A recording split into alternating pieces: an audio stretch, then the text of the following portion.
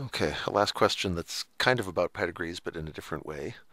Blood typing, they say, has often been used as an aid in paternity disputes. Can a blood test ever prove that a man is definitely the father of a particular child? Explain. So, something that could happen is that a mother with a certain blood type has a child with a certain blood type and says, this child has a little I, which clearly came from me, and a little a, or an IA, which must have come from its father, and you have IAs, therefore you are the father. Does that reasoning hold? I hope you said no. Why doesn't that work? Why doesn't that prove that Mr. Blue here is the father of this kid? Well, in the human race, there are lots of people with blood type A, and any one of them could have contributed that IA allele. So just be this could prove that this kid's blood type is consistent with him being the father, but it's also consistent with millions of other people being the father, so no, it's not a conclusive argument.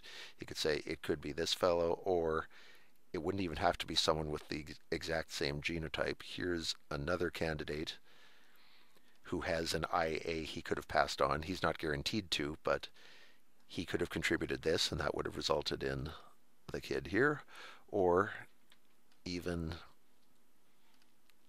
a man with AB blood could have contributed that IA and could be the father. So yes, this child could be could have Mr. Blue as his father, but he could also have any of these other people.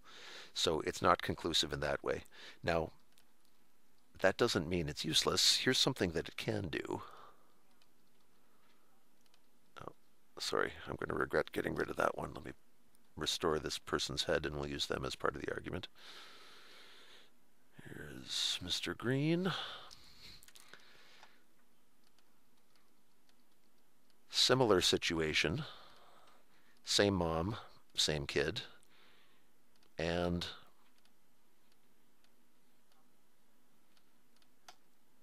mom says, one of the two of you is the father. What do you think now? Does the blood type tell us anything interesting? Now we can look at this and say, this little I had to come from mom, and there's generally little doubt about who a child's mother is. This IA had to come from the father, and Mr. Pink doesn't have an IA that he could have given, so not him. If these really are the only two possibilities, then Mr. Green is the father. So a blood test can help that way.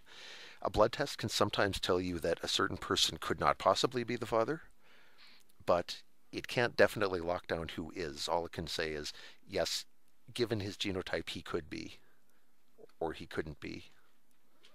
Couldn't is pretty useful. That can rule someone out, but could be is not conclusive. That just means you or anybody else who has your blood type could have been the father of this child. So, useful but not conclusive is a fair way to sum that up.